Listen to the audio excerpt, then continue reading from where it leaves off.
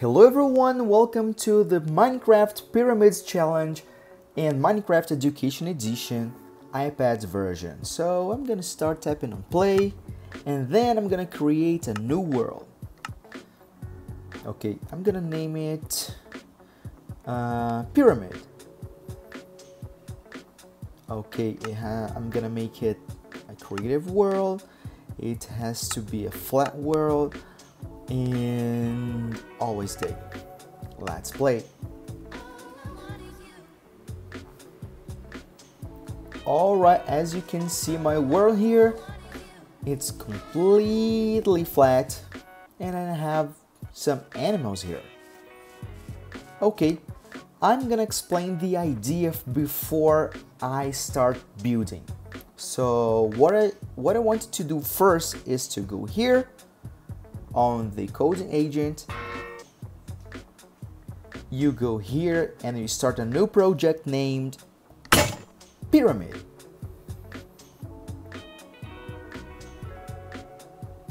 Okay, so can you see this blue block here named on chat command run? It means that when you open your chat, when you type run, the thing will happen. So here is where we're gonna do our pyramid. So here on those drawers of blocks, you go here on this green one named blocks and you look for this block here filled with a block and this pair of coordinates here.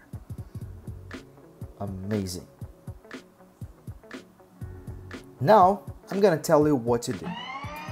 Okay guys, look closely at the block filled with. The first pair of coordinates are responsible for the x-axis, which means that the blocks will appear to my right if we use positive numbers.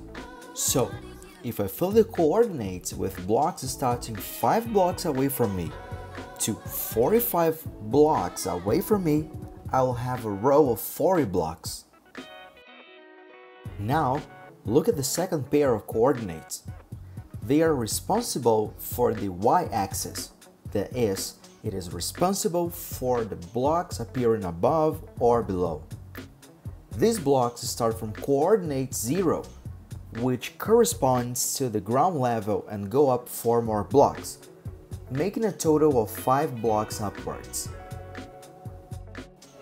The last pair of coordinates are those of the z-axis, responsible for the blocks appearing to the north and south of your position.